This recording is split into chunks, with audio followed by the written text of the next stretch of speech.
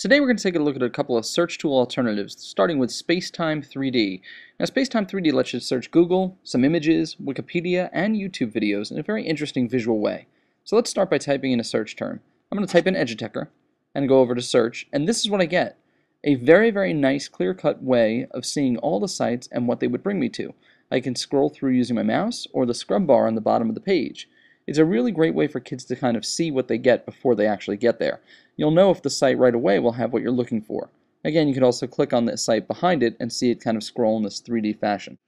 You can also search YouTube videos this way as well, and it's really nice to see a preview of what you're going to get before you actually click on it. Perhaps it's a remix or not the right version of the tool you were looking for, but this way you can see exactly what you want, and you click on it and you know what you're getting. Another cool tool is RedZ. Now RedZ over here lets you actually search very similarly, but it has a couple of nice features in addition.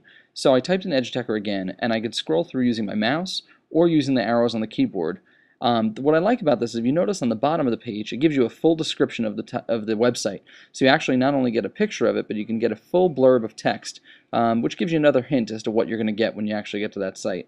Really simple, really clean cut, and easy to see what you're going to get before you go. SearchCube is a really cool way to search for sites as well. It's very, very visual, and it kind of has a fun feel to it as well.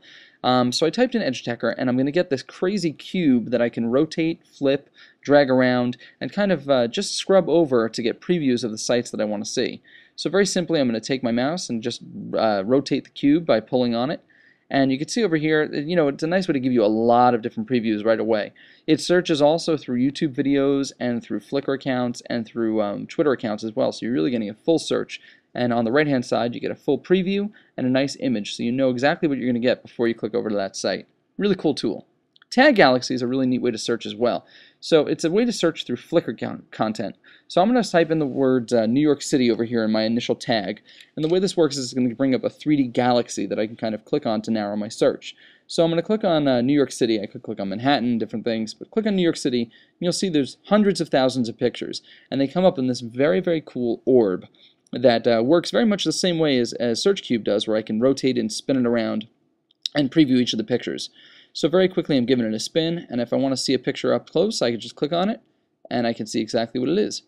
Now give it a spin, and again, really cool way to see a lot of pictures really, really simply, and find the perfect image for a project you've been working on. So very, very easy to use, and extraordinarily fun as well. So that's some ways to search. Instead of just using your old standard Google search, there's a lot of cool tools out there that make it visual, fun, and interesting. Give it a spin.